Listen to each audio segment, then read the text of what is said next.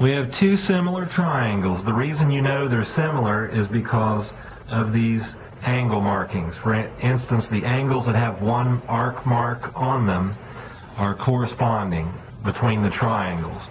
And then if all of the angles in a triangle are congruent to all of the angles in another triangle, then you're going to have two proportional figures there. So in other words, that means if on the smaller triangle I have a 3 here, what did I do to go from 3 to 12 in the other triangle? I had to multiply by 4 to get that. So on this side here of the smaller triangle, it corresponds to this side. It has no measure. But since I multiplied by 4 to go from the small triangle to the large one, I still multiply by 4 here. And if I do that, I get a side length of 16 there. So now the area, you have to find the area of each triangle.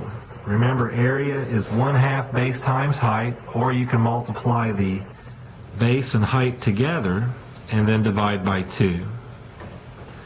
12 over 2 comes out to be 6 square inches. And then on the other triangle, you have 16 times 12, and then divide by 2. 16 times 12 is going to turn out to be 192. And then if you divide that by 2, you end up with 96 square inches.